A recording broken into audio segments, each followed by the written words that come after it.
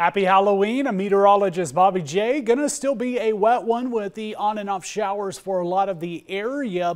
We'll continue to see snow mainly above 4,500 to 5,000 feet throughout today, and a little bit breezy out there as well. We get into Friday, some heavier rain moves in as the storm system kind of pushes into our area, and we'll be still seeing some shower potential, though it's not going to be as great as we're getting into this weekend. We'll still be dealing with some chilly temperatures though, and don't forget this weekend to fall back. That's going to be for daylight saving time for Sunday. Don't forget to set those clocks back 1 hour on Saturday. Next week we do look to clear out. Still a little bit chilly, but not as chilly as what we're dealing with for the next couple of days. The coastline today going to be into some lower to mid 50s, dropping down only a few degrees overnight tonight. Rain and wind is in the forecast, so a wet one for any of trick-or-treaters here for tonight. We look at our west valleys. We see those lower 50s as well, with morning lows in the 40s.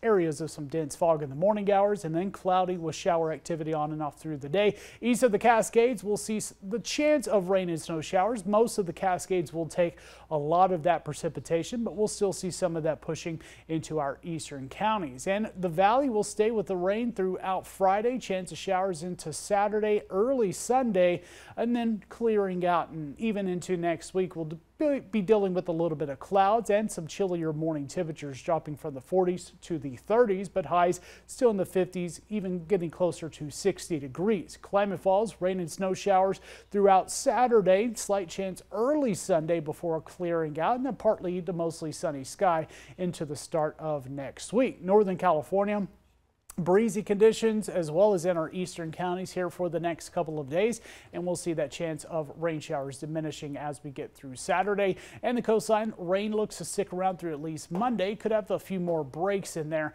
as we're getting through this weekend. Highs warming almost to around 60 by next week.